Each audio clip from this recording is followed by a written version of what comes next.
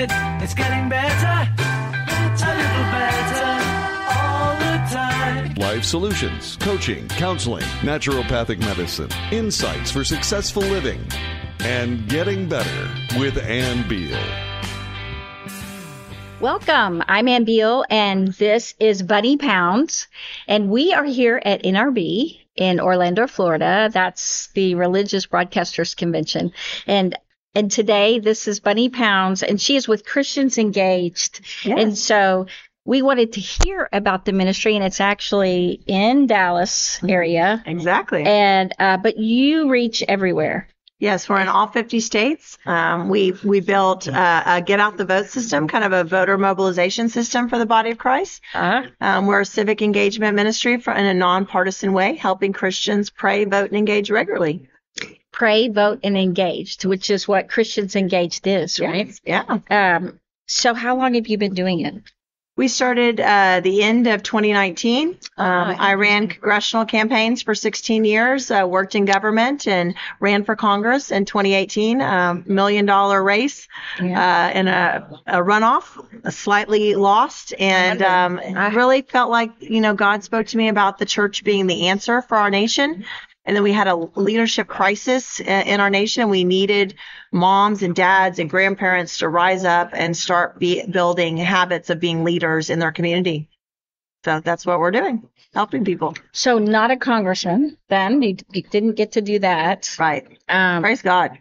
And I hope that in Texas, the election was fair, right? There have been so many different legal things about Texas, about different voting things. So you were in Dallas County? Dallas and East Texas. So, East Texas. Yep. Okay. Yeah. Because are you going to try again, or do you feel like you're led differently now? No, I actually think I can have more of an impact on the country doing this. There was a big hole. There was not really a system that Baptist, Bible Church, Charismatics, everybody could partner with to activate the church. And so people are carrying burdens right now for America, and they don't know what to do. That's right. And we have the beginning marching orders. First we talk to God. Then we start voting in every election, esteeming what the founders gave us, realizing that we need to love our neighbors and elect righteous people. Yeah. And then we need to start engaging, whether that's our Chamber of Commerce, our, City Council, our Community College Board of Trustees. There's a different 1,000 ways we can engage, but if everyone does their part, we can make a difference. I would think 100% you can make a bigger impact doing that than being in Congress, because Congress doesn't do much. No, they don't get much done and you're anymore. really only one of 435 members of Congress. It's just so it's difficult. Well, as you see, there's only a few that really stand up for what is right now. Yeah. And I don't know if they're bought out, if they're scared, if they just, it's easier not to fight. I don't know what it is, compromise. I don't know. But it seems like about almost 400 of them, 300 of them are compromised in some way, or they're just not going to do anything. And I don't know what it's like living there. And I don't think they should live there. I think they should all live in their own states and their own counties, their own areas that they represent, instead of going to D.C. and getting poisoned the way they do, or pressured. Lobbyists, they call them lobbyists in America, but all the other countries, they call them that's bribery. But in our country, we call it lobbying, so they can pay them or whatever. And so it just has affected. And that's what we're trying to teach in people that do have a carry a burden, to get to know their elected officials, become their friends, really get in their life, because the more they're gone, whether that's in our state houses or in D.C., the more they get isolated. And we can make a difference as Christians, really holding them accountable by encouraging them as well to change our country. So how do you get to know them? Because, you hear a lot of people say, call your congressman. And you don't get the congressman. Of course, you get somebody, email them, but you don't really get to engage with them. Well, most members of Congress do parades a couple times a year where they need volunteers to walk with them. A lot of them will do coffee with the congressman, or they'll do town halls, or they'll do different meetings out in the community. I tell people, staff is your best friend, though. It's like Staff the is your best assistant friend. to a CEO, right? You want to get to know the staff. You want to tell them what issues you care about. It's not the member of Congress that's putting people like veterans on a committee or that are getting pro-life activists together to learn about the life issue. It's the staff. The staff. That's going, you know what? I just met somebody in the district that loves that issue or is really tied in with human trafficking issues or whatever it is. And they pull you into conversations. So, but definitely handwritten notes are like the most effective. Shockingly, if you write a handwritten note to an elected official, it's going to end up on their desk because the staff knows that that person spent a lot of time and effort to make that happen. Yeah. Phone calls are highly effective, actually. When there's a big bill that's coming before the legislature, Yeah. they track those calls. I called John Cornyn. Yeah, good for myself. you. Yeah. And then emails are effective. You know, a lot of people, there's these interest groups on different issues that they ask you to email them in. And they'll pre-form the emails and you just fill in your name. Do you think those work? You know what they do? Because what happens is that member of Congress gets that email and they tag you in their database as being pro-life or pro-Israel or whatever it is. And so when they look at how many constituents do we have in our database that are pro-Israel, how many are against Israel, they analyze those numbers.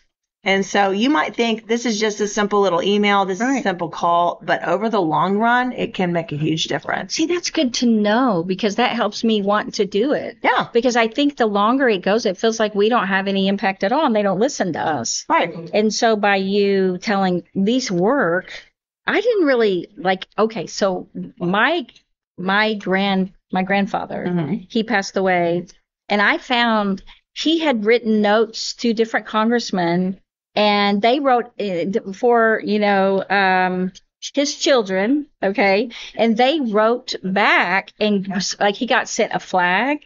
And he had the flag in there with the letter. He was so organized. He had a letter for my brother for baseball from a congressman. And so he's the one who did all that. Yes. I'm the youngest, so. Yes. But I was blown away. And he had just written them, and they wrote back. Theirs were typed. I think all of them were typed. But they sent stuff back. No, and it happens. And I really want to encourage people. That's what we do with Christians Engaged. We help Christians through reminding them through text and emails about every election in their state. But we also have on-demand video curriculum and free resources to teach them how to engage. We have an on-ramp to Civic Engagement seminar that's really like a 6.5-hour course of how to really start moving in this area. We have a local government curriculum, and I think we're going to talk about our Nehemiah class too. We want to help people become leaders. And every mom, dad, grandma, grandpa can engage in this space and make a difference. And so these relationships matter. Is that christiansengaged.com? Yeah, christiansengaged.org. And so if they go there, they find all this out? They do, yeah. Take the pledge to pray, vote, and engage on our website, and you will get all of that information, and you can go to our classes page to look at all of our curriculum. How long have you been doing this? 3 years. 3 years, and you have done a ton of work, right? But you have a passion. Very fast. I tell you what, when you have a woman with a passion, it is amazing what she accomplishes, and she changes the world. Yeah, I have a book coming out in November from Charisma Media. It's called Jesus in Politics. It's really my story of walking with members of Congress for years and walking in the presence of God. Wow. But, I really want to inspire people that, God can take a homeschooling mom that really got passionate about the life issue, testified in front of a platform committee on to change the platform and of a political party. And, 20 years later, I was nominated by David Barton to represent Texas. Yeah, the wall builders. We were elected to represent Texas on the National Platform Committee together last time. Dang. And this year it'll be, Lord willing, me and Kelly Shackelford. Kelly, leading. Rutherford Institute. Yeah, I used to be a part of it. Kelly's on my National Advisory Board for Christians Engaged, and so God can use one step of obedience to lead it into lots of different things. And, it led for me being one of the top consultants in Texas and then running for Congress. And, now I'm here to empower the church to make a difference at one day at a time. Who would have thought Bunni Pounds? Bunni Pounds. Bunni Pounds would make such an impact. Because you see the name. Is that your real name? It is my real name. My dad got saved watching Billy Graham on TV, and he read a book about Billy Graham, and his daughter, Ruth Graham Bell, was nicknamed Bunny, and he thought that was cute, and he held on to it and put it on my birth certificate. Well, I have to tell you that when I saw your name, I had to interview you. So I did. I saw it, and I wasn't sure I had enough space. And I'm like, I have to see her. Because my nickname was Bunny when I was young, too. That's awesome, man. And only my friends that grew up with me know that. Yeah. And so sometimes they'll put it on Facebook. They'll go, "You're so funny, Bunny." And I'll be like, don't tell anybody that. Yeah, my 13th birthday party, my mom said, "Bunny, can you come help?" She had been so good up to that point. I don't know what happened to her. And everybody was like, "Bunny, Bunny." And then they never forgot. Oh, that's never awesome. forgot. Well, my sister's name is Sunny, so, So I don't even know how they wouldn't be confused. How would you get that? Sunny and Bunny when she's calling names, right? Yeah. You know how when you're a mom and you like transpose your kids' names, like I had Israel and I would always call him Ben, it's gosh. like, they're like, stop calling me by the other kids' names. Yeah, it was confusing. It's a little bit of dementia when you go for word retrieval and you look at the child and you know who that is. Yeah. But the wrong name comes out. Do you know what I mean? Oh, yeah. It's not like you don't know who that child is. There is something about that. So I kid around because the more I learn about Alzheimer's and they'll start doing that, I'm like, oh, so when I had my kids, was that a little bit of dementia? Because I don't do it now. But so it gets better if you I take a lot of supplements now for memory so that I can do everything that I do. And I've stopped doing that. I never had that problem anymore. And my kids would be like, when I'd start calling. My mom had 6 kids, so she'd start calling. Oh, wow. Anyway. But this is amazing. Thank and you. I'm glad to know about all of this and what we can do to be engaged. And I can't help but think right now you might be on the FBI list. Because I don't know. So we were the ministry in 2021 that was denied our tax exempt status from the IRS. Yeah. The Internal Revenue Service said that Bible teachings are typically affiliated with the Republican Party and candidates. They put that in writing in a letter and denied our tax exempt status. And we had to fight that with our friends at First Liberty Institute and Kelly Shackelford. And 21 days later, by the grace of God, after many, many Fox News appearances, and we were showing up on Franklin Graham, Charisma, everybody was covering it. We won that reversal of that. I actually had the Internal Revenue Service supervisor of my agent call me and apologize. So you know what? It really showed me. Impact. No, it showed me we had people around the country praying. We had people calling their members of Congress going, how can this stand? And a whole bunch of courageous members of Congress, about 12 of them, led by Congressman Chip Roy from our great state of Texas. They led a letter to the IRS commissioner and said this cannot stand. And 21 days later, we had a reversal, which I thought, Ann, was so great because, in Daniel 10, we see Daniel prayed against the principalities and powers over a nation. And God heard his prayer the very first day. But it took 21 days to see that answer that prayer. And I felt like that was a word for the America that if we actually stand up and we do what we're supposed to do, God will meet us in that obedience. It's so interesting. So I have a lot of friends that, I'm from Little Rock and it's a pretty liberal state. I have a lot of friends that are Christians, but they're Democrats. Mm-hmm. Now, I'm not saying that their eyes aren't opening a lot, but it's kind of a thing there that if you're a Democrat, you're always a Democrat. And so I think it's gotten to the point where it's very hard for them to remain that way.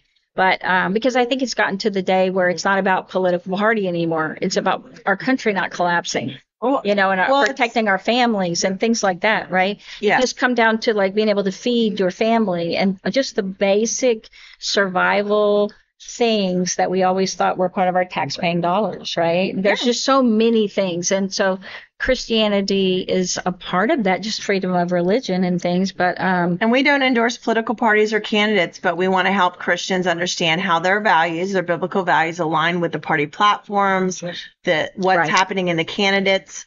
and we can help you discern and research your ballot and do that in 20 minutes and go in much more prepared than anybody else. That's what they need to be. Yeah.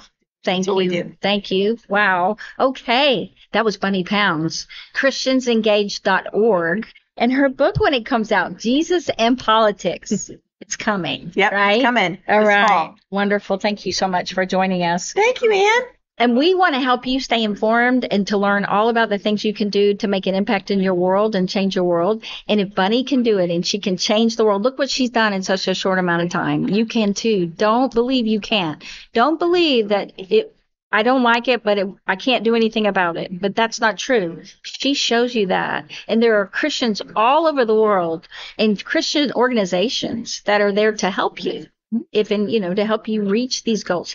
So that's what our show is all about, to help you keep getting better. And at NRB, it has been wonderful. All these different, incredible, empowering people that are in broadcasting or media or written books. Yes. Or speak, or I can't get over all the people here together, and I wanted to bring him to you so that you can keep growing. So take care, and we'll catch you next time.